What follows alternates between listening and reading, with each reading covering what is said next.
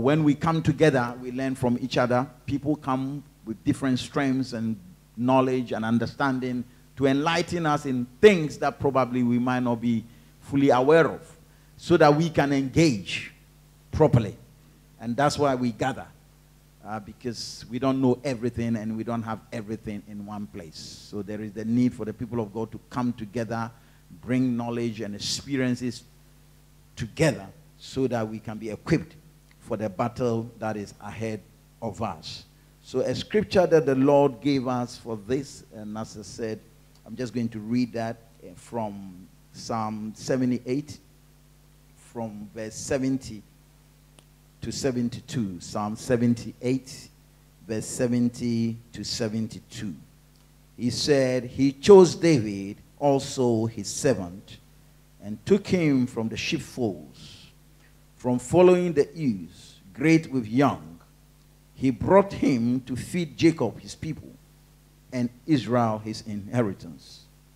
So he fed them according to the integrity of his heart, and guided them by the skillfulness of his hand. Amen. So God chose David for a purpose, to feed his people. But before he chose David to feed people, he made David to feed the sheep. He fed sheep. He guided the sheep. He protected the sheep in preparation for feeding human beings, guiding human beings into their destiny. Amen. So the 72 says, so he fed them according to the integrity of his heart. So he didn't just feed them, he fed them a certain way. He fed them from who he was. He didn't just feed them from his head knowledge. He fed them according to the integrity of his heart. So there was something that was coming out of him that was feeding the people. There was a heart position that David had that fed the people. So when he spoke out of his heart. And whatever came out of his heart was like food to the people. Spiritual food was being released to the people of God, because a man of God has been prepared by God and positioned his heart in such a way that when he begins to speak, it's like food dispenser. He's dispensing food anytime he speaks. But it didn't just happen. There was a process. And there was an experience in the wilderness that was deliberate to prepare him, to bring him to that position that he can feed a whole nation by the integrity of his heart. Not his family, a whole nation. He fed a whole nation from his heart. Out of the abundance of the heart, the mouth speaks. So there is a preparation of the heart that God has to do amongst us if we are going to have impact in our world. And we must be willing to look after the sheep and be in hidden places that nobody sees us. And nobody says congratulations for what you are doing. Because nobody is going to congratulate you in the wilderness. There is no congratulations in the wilderness. Unless you want the sheep to begin to speak to you. That's maybe the best you can get. You can get a mare for your good work. That's the best maybe you can get in the wilderness. Apart from that, you are not going to get anything. But you must be prepared to stay there, be engaged, and be happy, and be content. And then at some point, God, when his work is done in your heart, he will move you from there and bring you to rule nations. Fed them from the integrity of his heart. So there is something in our heart that the world needs, but that thing must be well cooked, so that when they eat, they don't vomit. So David fed them from the integrity of his heart. Not only that, he guided them by the skillfulness of his hand. So he wasn't just somebody who had good character. He wasn't somebody who just had good integrity. He actually had skill as well. And you need a combination of these two things to be effective. Because you can have good character, which is good, but if you don't have skill, you might not be able to accomplish the purpose. So therefore, God had to engage him in certain things whilst he was there. So when he came to the children of Israel and Goliath was taunting them, and everybody was scared of him, and he wanted to challenge Goliath, Saul said, don't even try, don't go there. He will tear you into pieces. He's been a man of war from his youth, and you are just a youth. You won't stand a chance. And David said, whilst I was in the wilderness looking after my father's sheep, the lion came to attack the sheep, and I tore the lion into pieces. The bear came, and I did the same. The Bible says that when Saul heard that, when King Saul heard that testimony, he changed his mind. He said, if what this boy is saying is true, then let me give him a chance. It's easier to tackle a human being than a lion. Don't you think so? At least a human being, he has two eyes. You also have two hands. At least, you know, there is some leveling there. But when it comes to a lion, it's a different subject. So when he gave him that testimony, the king changed his mind. And he said, I will let the boy try. Because he has seen some stuff in the wilderness. And we all know the result. The skillfulness of his hand. Well, with a sling, to hit a man on the forehead at that distance, it takes some skill. It takes great skill. Those days, there was no technology for precision weapons. There was no technology for precision weapons. This is skill that he has gained in the wilderness. And he talks about teaching my hands to fight and my fingers to war. These are things God taught him how to fight and to engage in battle. And God can teach us how to fight and to engage in battle. And it is that skill that he brought to the kingdom that made Israel a great nation. Conquered every enemy. Silenced everybody. Because of the integrity of his heart and the skillfulness of his hand. So, we need skill, and that's why we have come to learn. So that we can have the right information to engage in the battle that we are called to engage in. So, this afternoon, our pattern will be slightly different from what we do. Normally, we do a lengthy teaching before we go into it. But we believe that the subjects for today are so important, we want to devote the whole time to it. These are crucial subjects. You know, there are things I didn't think I will see in my lifetime. I thought my grandchildren will see. But it's happening in front of me. And I'm thinking, how did it change so quickly? Things are moving so fast. The speed is scary. And we need to be up to speed. Amen. So we've got great men and women of God that God has prepared for today to come and give us some insight. And I want you to prepare your heart to receive them. And I'm going to call my brother to come and introduce the first speaker. And as she comes, I want you to receive that which he's bringing. And I believe it will be a blessing. So let's welcome my own brother from another mother, Pastor Ade Omoba. Bless you, man of God.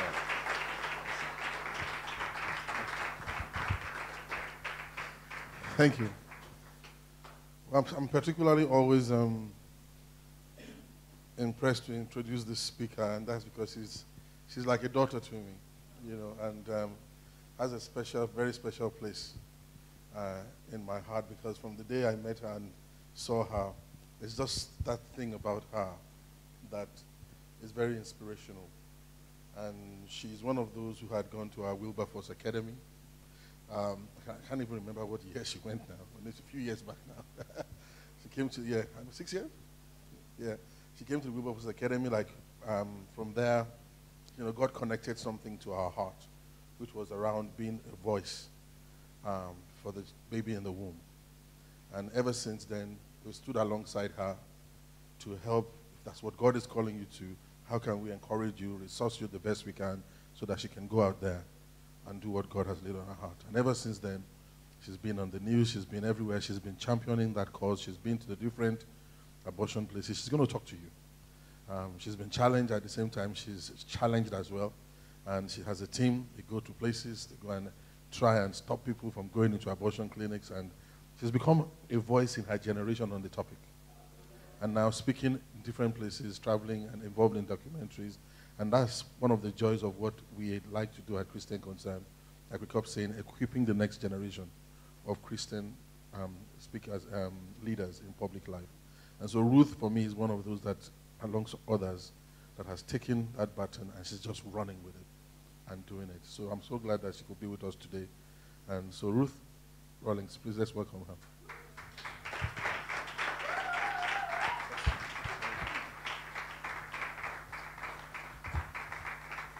Hi everyone, thank you for that lovely introduction, Pastor Ade. Yeah, Wilberforce Academy, if you, any young people who haven't been, go. It's amazing, it will change your life. But yeah, I was just so blessed to, for Pastor Alex just to show me around the building earlier. And in this talk, as you can imagine, like the guys at Christian Concern, we go and speak so many different types of churches, different types of buildings, different types of backgrounds, so many different types of churches. But yeah, when I came in and when I saw what you guys are doing, I was touched to tears. Yeah. Yeah. Obviously, the Holy Spirit in me. Don't want to be crying right now, but yeah, I think it's so amazing what you're doing, and yeah, just to see the bed stacked up. One of the major parts of of my talk is normally the Good Samaritan, and normally, you know, encouraging churches, pastors, Christians to not be like the priest and the Levite who walked on by and, you know, left that man who was beat up on the side of the road. And I can already see that I can scrap that whole part of my talk, because you guys are living it. You guys are, you are sacrificially, you know, I can see, like, even giving up your children's room to store beds and things like that. So I just want to honor you guys. What you're doing is so I'm so privileged to be here, and I just felt, yeah, the Lord say, you know, just bring the unborn to them, because these people are willing. These people are, yeah, I'm proud of them, and they are willing to stand for the vulnerable. They are willing to stand for those who don't have a voice. So I thought, well, my job is really just to expose what the situation is, and I trust that the Lord will encourage you to run with it in whatever way he leads you. So without further ado, just to say a little bit about myself and my background, why this issue is so important to me. The Lord laid the issue on my heart actually while I was doing a year project at my church. I was volunteering at my church. And I saw on the door of the church building, they used to rent out the building to council meetings and things like that.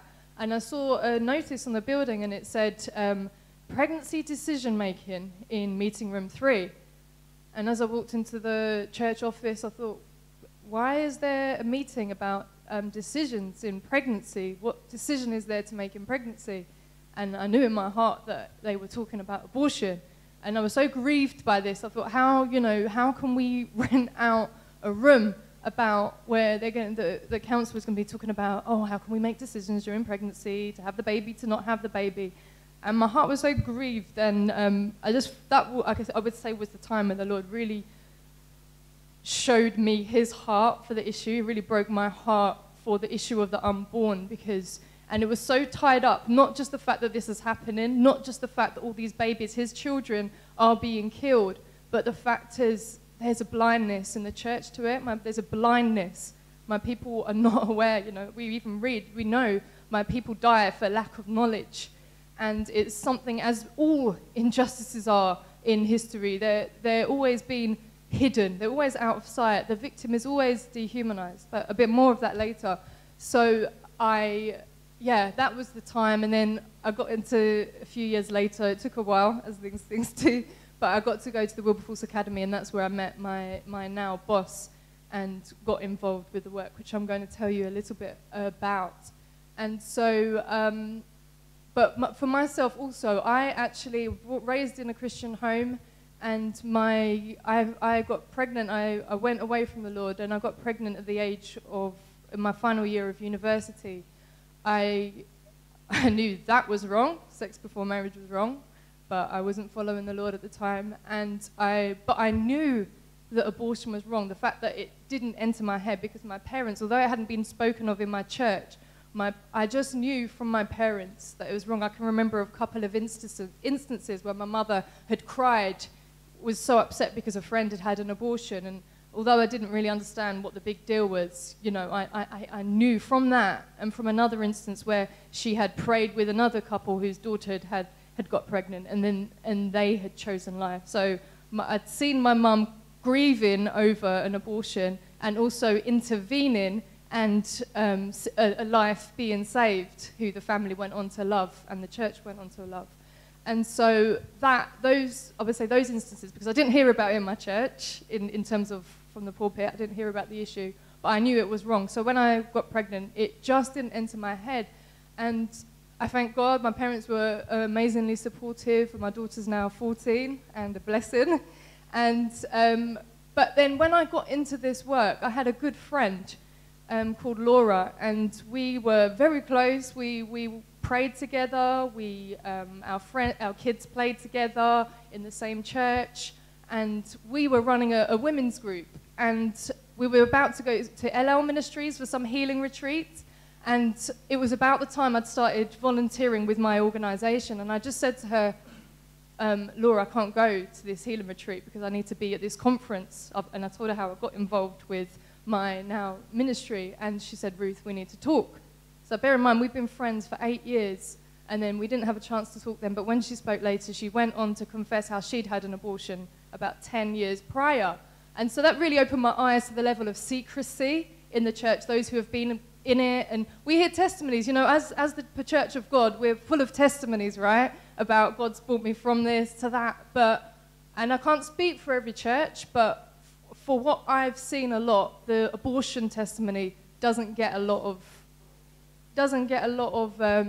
airtime. Often it's shrouded in shame. Often it's shrouded in we don't talk about it. It's taboo. And so right up front, I also want to say, while this is a very sensitive subject as well, I'm aware in our nation, 1 in 3 women, so the stats for men, we don't know what that is, have had an abortion in their lifetime. So I'm aware that, we all may have been involved somehow, whether it's advising a friend or whatever it is. So yeah, I bring this message with love. I bring this message to say there's no condemnation in Christ Jesus. We can repent of all sins. Abortion is not the unforgivable sin. And so yeah, just to say that right up front. So Laura, then she started to come and share her testimony with me, and I have seen her go from total silence to a couple of weeks ago sharing her story on BBC in front of an abortionist. And yeah, it's just phenomenal how I've seen the breaking of the silence, and she is now allowing other people to go on and be healed. And the big difference is, what we talk about this a lot, is that with her, everyone around her when she fell pregnant was saying, you can't do this, like your mum's going to kill you. And even her mother said, she didn't tell her mum she was pregnant, but her mother may have suspected something and said, don't bring no illegitimate children into this family. And for her, she'll say that sealed her abortion. And so it's just very clear that this is not one woman's choice as the media want to portray it to us. You know, this is reproductive rights, this is empowerment for women. We know that, you know, as a body of Christ, we know that people don't make decisions in a vacuum. It's by the people around them, the wisdom of the people around them. Because I knew my parents, you know, whatever I had done wrong, I knew that killing a child was not, you know, was just not going to rectify the situation. And I knew that that would be more grievous to my parents than it would for me to bring a child out of wedlock into this world. And so, yeah, I just wanted to highlight that right up front. This is not, we meet people all the time that maybe say, you know, oh, I'm not going to get in that situation, I'm in my 60s and stuff like that. And it's like, well, no, you're part of a society, you're part of a community, and how you speak on this issue, how you teach your children, your nieces, your nephews, your church, is life and death to the people in our society. So I just wanted to say that right up front. So I'm going to quickly talk about, you know, how bad is the situation, first of all, in the nation. How bad is the situation of abortion? Then I want to talk to you a little bit about the history of social reform and how these other injustices in history, you know, whether it's the transatlantic slave trade, whether it's the Holocaust, you know, they have been turned around. And normally it's been Christians that have stood up. So I want to talk a little bit about that and then what we can learn and what we can do now. So I'm going to skip some of this because you guys don't need this. First of all, when does life begin? Scientifically, we know that every time a sperm and ovum unite, a new being is created, which is alive and will continue to live unless its death is brought about some specific condition. From the point of conception, from the time that sperm and that egg meet, you are a whole new, unique, living human being. You have everything you need to grow for the rest of your life. It doesn't matter that it's, you know, one cell at that time, you know, and then it's this big at 8 weeks. It doesn't matter, you know, to God. When does life begin? It's not about a emotional connection. We may see a newborn baby and be emotionally connected to it, but we're not used to seeing children in the womb. Now, thank God for ultrasounds and things like that, we can now see this. But the fundamental thing is it a human being? Because, you know, we know before God, there's no such thing as a kind of human being. You're either human, made in his image, or you're not human, you know, animal or whatever. You're either human being or you're not human. And I think society and sometimes even us, we complicate the matter, because if we complicate it, then, you know, we can be like, oh, you know, I'm not sure, and then we don't have to act. But science is very clear. Life begins from the point of conception. But what does the Bible say? Jeremiah 1:5, even before conception, before I formed you in the womb, I knew you. Before you were born, I set you apart. We know no matter the situation of your conception, whether it was in rape, whether it was in incest, whether it was the most horrific circumstances, that human being cannot have come unless for the breath of God, unless for the plans and purposes of God. And we know that's the message of the gospel of Jesus, that he takes, you know, what can be messy and horrible, and he turns it around for his glory. So sometimes the things that are taken from the most awful circumstances give God the most glory, and no doubt we can think of stories in that. We know Psalm 139, I knit you together in my mother's womb. My frame was not hidden from you when I was made in the secret place, when I was woven together in the depths of the earth. We know this from the word of God. Oh, sorry.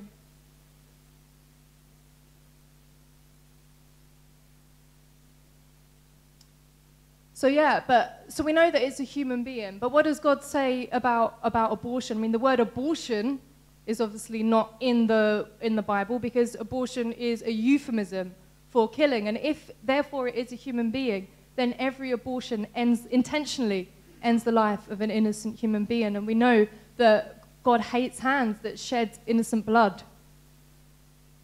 One of the 10 Commandments is do not murder.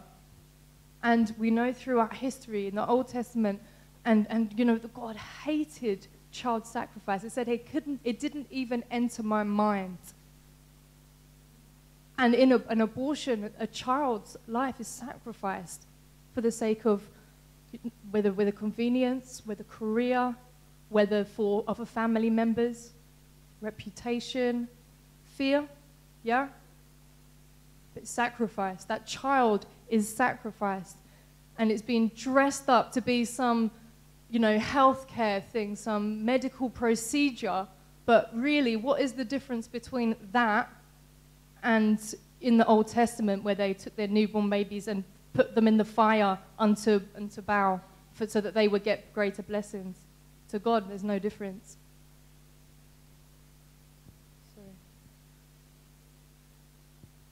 I want to show you a video now. The power of video, the power of images. And I want to show you for yourself now the beauty and the wonder of the Lord knitting together a child in the womb. We've got some amazing footage taken from the EHD, Endowment for Human Development. This has been shared all over by the National Geographic. So this is not, you can show this to children, and you can show it even outside of the issue of abortion. This just shows the wonder and the humanity of the child in the womb. Sorry, I'm just trying to... how do I make it play with this? Can you do it from... Just skip into the next slide.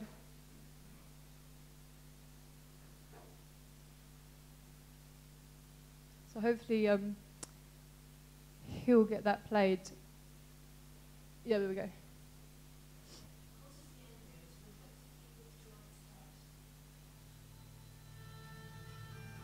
The external ear is beginning to take shape. By 6 weeks, blood cell formation is underway in the liver, where lymphocytes are now present. This type of white blood cell is a key part of the developing immune system.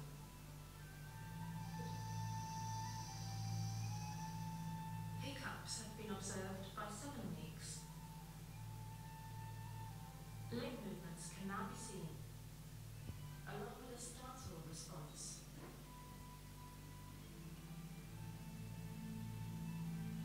The 4-chambered heart is largely complete. On average, the heart now beats 167 times per minute.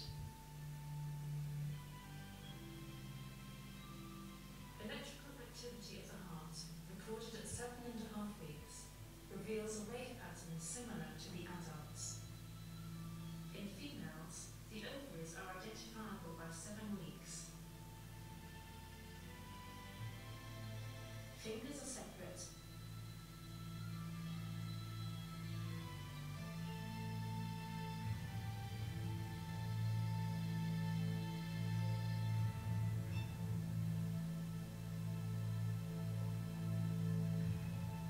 And toes are joined only at the bases. The hands can now come together, as can the feet. Knee joints are also present. By 8 weeks, 75% of embryos exhibit right-hand dominance. The remainder is equally divided between left-hand dominance and no preference. This is the earliest evidence of right or left-handed behavior. Head rotation, neck extension, and hand-to-face contact occur more often. Touching the embryo elicits squinting. I'm just going to stop it there. So human being or bunch of cells? Yeah, and that image, that video says it all. I don't even need to describe it. Oh gosh. But what does the abortion lobby, what are they saying about this? You know, the Anne Furedi, who's the chief executive of BPAS, one of our biggest abortion providers, this is a quote from her. She says, "For me, the question is not when does human life begin, because I think we can accept that embryo is a human life of sorts. For me, the question is, when does human life really begin to matter?" So there you go. Well, we heard that before in history, talking about we can make judgments on whose life matters and whose life doesn't matter. And obviously we know in this, they're saying that the woman can decide. Yeah, these are, you probably heard some of these slogans and stuff that are pro-choice. Can I just ask who's familiar with the term pro-choice? Have you guys heard of it? Okay, wonderful. So it really means that we think women should be able to have a choice to kill their offspring. That's what it means, but they drop the second half of that because it might put people off the choice. And so they shroud it with euphemisms. My body, my choice, reproductive health, and all of this. They talk about everything. They talk about the woman, but they talk about everything but the child. Here is a description of the abortion procedure from one of the abortion clinic's websites. An abortion is the termination of a pregnancy. They don't even use the word fetus, then they're calling it a pregnancy, which doesn't even make sense. Up to 15 weeks, the pregnancy is removed by gentle suction with local anesthetic. Over 15 weeks, the pregnancy is removed via narrow forceps. It all sounds very clinical, very reputable, very gentle, but the reality is this is ending the life of an innocent human being. And yeah, throughout history, it's always been, these type of things have always been come across as if they're doing a great thing. And so even as on my way here, I was just really thinking, I was praying for the body of Christ and just thinking about that phrase, my body, my choice. Like, it is so rebellious against God. It is so idolatrous, you know, that it's my body. And I don't know if you've ever seen any of these extreme feminist types that are really pushing. Like, many of the people who have abortions, you know, they're not even this minded. Of many of them, they're caught in the middle, they're ignorant and stuff like that. But those that are really pushing for abortion, you can literally see demons manifesting sometimes. It's like, my body, my choice. When we've been out, and I'll tell you a bit more about what we do, they chant, they love to chant. And they say, if they say it as many times as they can, it becomes, you know, like true. So they're chanting, my body, my choice. Not the church, not the state. Women will decide their fate. They're chanting, chanting, chanting, chanting, chanting.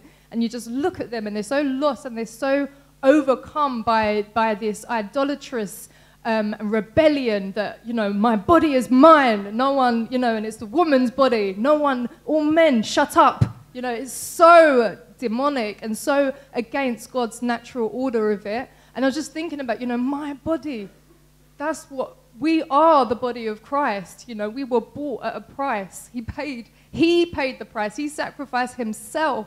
And that's the most loving thing he could do, that anyone can do, is to lay down your life for your friends. And he sacrificed himself that we may go free. And abortion is the exact opposite of that. It's, you know, I'll sacrifice my child that I will be free. And it's demonic and it's from the pit of hell. And I want us to understand this. And it's not that the woman going into the abortion clinic thinks, oh yeah, I'm going to go and sacrifice my child to Baal. No, she doesn't think that. She's caught in lack of knowledge. She's caught in everyone around her pressuring her. She's caught by the prophets of Baal are preaching this message. And she's been caught in the middle of it, as have many of the men. So that's why it's so important that we as the body of Christ, we need to speak so clearly on this issue. Because if we're silent, then our congregation can default to the ways of the world. So I just wanted to highlight that. And now what I want to show you is, once again, there's another video coming up. This video is what we've done. There was an infomercial of Mary Stopes, one of the abortion clinics, abortion providers, and they've done an advert on what a woman can expect when she comes to get an abortion. And they show her coming in and, you know, greeted by great people. The problem is when it gets to the abortion procedure, they cut to black, and then we see her coming out. So it's meant to be, informing people about abortion, what they can expect, except it shows nothing. So we've taken that infomercial, everything's the same, apart from when it cuts to black, we've inserted the abortion procedure in there so that people can see for themselves. And so there's no sound. It is graphic, it is horrific. God has to see this 800 times every working day. So I think as his body here, you don't have to look if you don't want to. I won't pressurize anyone to look, but I think as his body, as his representatives here on earth, we should know what's going on. And it's this kind of imagery that has mobilized many of us to to get into this work to advocate for the unborn child. So without further ado, I'm going to show you this video.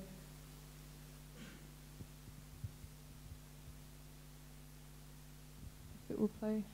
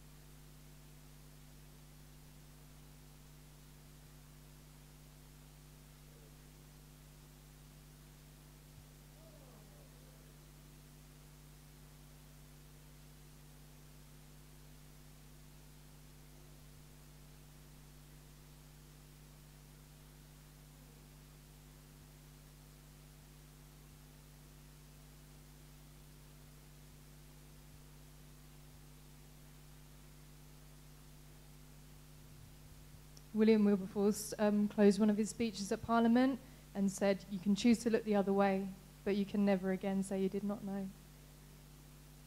And now we've seen with our eyes what's happening, as horrific as it is. The question is, what are we going to do? What can we do for these brothers and sisters of ours, for our neighbours, for our unborn neighbours who are every bit human as us, just slightly undeveloped, just like a newborn baby is less developed than a 15-year-old, just like a 15-year-old is less developed than a 50-year-old.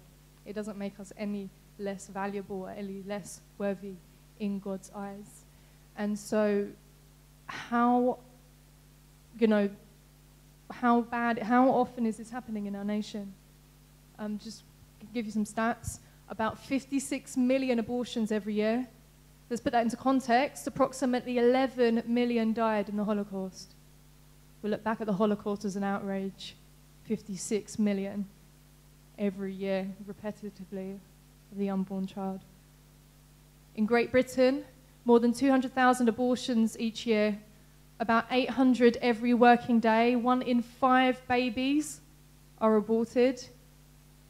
And over 9 million abortions have taken place since the 1967 Abortion Act. So in 50 years in this nation, 9 million abortions.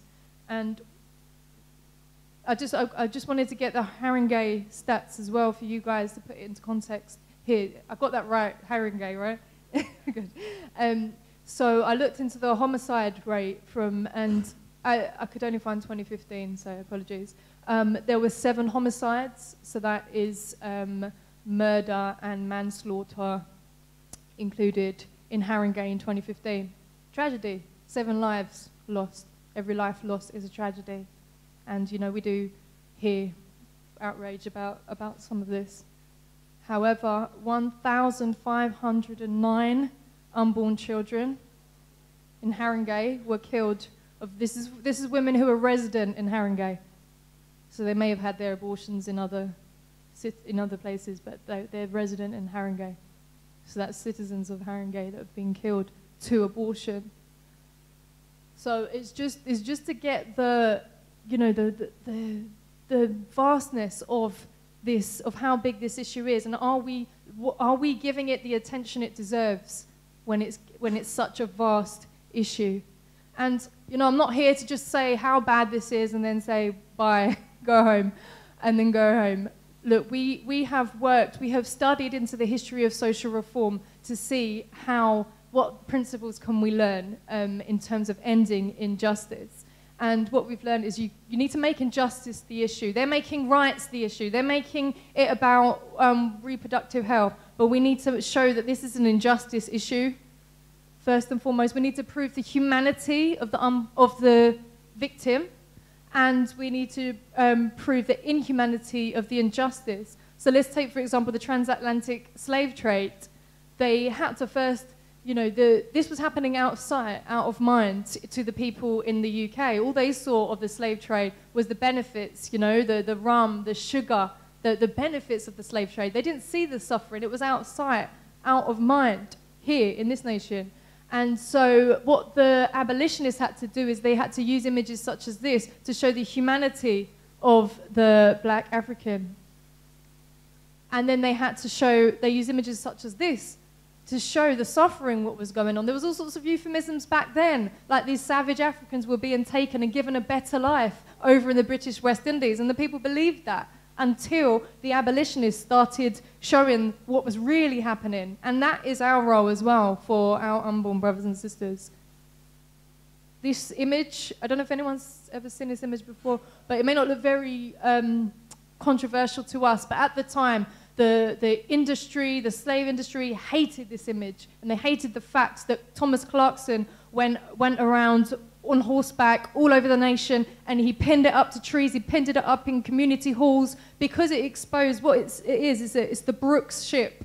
It's a slave ship, and if you look close up, sorry, you probably can't see very well, but it shows how the slaves are stacked like sardines from all the different angles, like treated like cargo, and this caused a lot of outrage and exposed a bit of the transatlantic slave trade and exposed it. And people of England started to become outraged more and more. They showed the shackles and things like that. They had to show the suffering because it was out of sight, out of mind. And William Wilberforce, we all know his name, but he'd been in talks in government for decades and nothing was changing. It was only when Thomas Clarkson, the abolitionist, came on board and really began to dramatize and expose the injustice and show the humanity and show the inhumanity of the... This image, you may have seen this. So America was very in favor of the Vietnam War. Two images like this came out and it turned people against, or the public against the Vietnam War. And Dr. Martin Luther King, you may or may not know this quote, like a boil that can never be cured so long as it is covered up, but must be opened with all its ugliness to the natural medicines of air and light. Injustice must be exposed with all the tension its exposure creates to the light of human conscience and the air of national opinion before it can be cured. And he knew when he was going on his marches, he made sure he invited the reporters because he knew that they were going to set the dogs on them. He knew they were going to set the water cannons on them, and he wanted the reporters to be there to take the photo because he wanted to shame America before the world at how it was treating its peaceful citizens, black citizens. So it was very strategic. And if there was a letter from Alabama jail, I don't know if anyone's read that he wrote, and there was some white, he calls them the white moderates, who was saying, yes, we agree with you in your goals, we agree, like, we want to end segregation, but we don't agree with you in your methods. And they were telling him to slow down, like, stop causing a scene. They were telling him to just wait, things will change. But Martin Luther King knew, he'd studied the history of social reform. He knew that the trajectory of human nature is not to just naturally get better. You know, it takes men and women to stand up and expose what's going on. And so we need to do the same. I bring that up because we get the same from some churches. You know, oh, you're causing a scene, oh, you can't show the images, oh, you can't. And it's like, well, you know, what's important? That we stand up for the vulnerable or that we're people like us? And I think we all know what Jesus modeled. Likewise, I'm going to breeze through some of these now. If you wanted to show the Holocaust, would we show this image? We might show the humanity, but this image, we couldn't begin to describe it. It paints 1,000 words. And we all know that this image changed, you know, this more recent one of the 4-year-old Syrian boy who was swept up. And before this image, David Cameron has said, we're not bringing any more refugees into this nation. He changed his policy overnight. Why? A picture of a dead child. Images are powerful. Images change public opinion. Public opinion changes policy. The government knows it. It uses graphic images like this to inform and educate on the dangers of drink driving. And lastly, would Jesus use bloody images to make his point? He already did. He chose the busiest day of the Jewish calendar. Families would have been out for a public, gruesome, brutal crucifixion. And that was his method of salvation for us all. So to summarize, what we've learned is we cannot change public policy until we change public opinion, and that's what we're doing. And no social reform has ever ended in injustice by covering it up. It's just not possible. And the change seldom occurs unless the cost of maintaining the status quo becomes unbearable. It's not a happy message I'm bringing today, I know that. It's not, you guys are going to be like, yeah, yeah. But this is reality, and people need it to be unbearable for people to be bothered to move, because we can so easily walk by on the other side and leave that beat up man. So how can we apply these today? So our organisation, Centre for Bioethical Reform UK, our goal is to educate society on the humanity of the unborn child and the reality of abortion. Simple. We're educating, we're exposing the humanity and the reality of abortion. And sorry, these are some of our projects. Brephos actually is specific ministry to the church. Brephos is the Greek word, which is the same word used in the Bible to describe both Jesus as the unborn child and when the baby was born as well. So it's like a continuum. So it shows, you know, there's no difference, magic difference when the child comes out the birth canal. Brephos was the same word used for the infant. And so, yeah, as I said, we're showing the humanity of the child and the reality of abortion. And if we could go onto the TV and show this to everyone, we would. But as you can imagine, they're very pro-choice, very pro-abortion. The media is. We don't get that many opportunities to actually show where we get to go. We're able to use our words. But when people see the images, you know, I've seen people change their mind just like that. Not everyone changes like that. Some people take a while. Other people are hardened, and you know, we don't know what happens. It's a seed planted, just like the gospel, right? But we know that we need to get these to the people. So what we found is that we take banners, we take big banners, we go out into the city centre, because that's where we can meet the most people. We go outside abortion clinics, we tend to have smaller banners there, and offers for help as well, because that's where the front lines, where the killing is happening. And we go outside Parliament, because these are the decision makers. So these different areas is we're just bringing this victim before the people and exposing what's really happening. And we're seeing people's minds change all the time. And this is one outside the Department of Health. So you can see we don't protest abortion. We're not there saying, you won't see in any of our literature saying, stop abortion, abortion is wrong. We simply present people with the facts, allowing them to come to their own conclusions. And most